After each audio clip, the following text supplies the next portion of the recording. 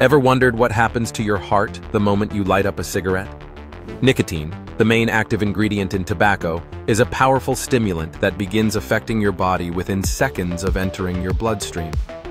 As soon as you inhale, nicotine triggers your adrenal glands to release adrenaline, the body's fight or flight hormone. This sudden surge causes your heart to beat faster and your blood vessels to constrict, making your heart work harder than normal. The immediate result? Both your heart rate and blood pressure rise, even after just one cigarette.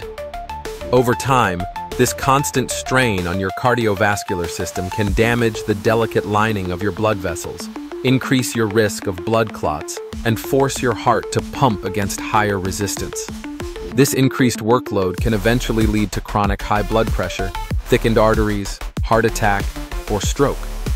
Even if you only smoke occasionally, each puff puts significant stress on your heart. That's why experts agree. There's no safe amount of nicotine when it comes to your heart health.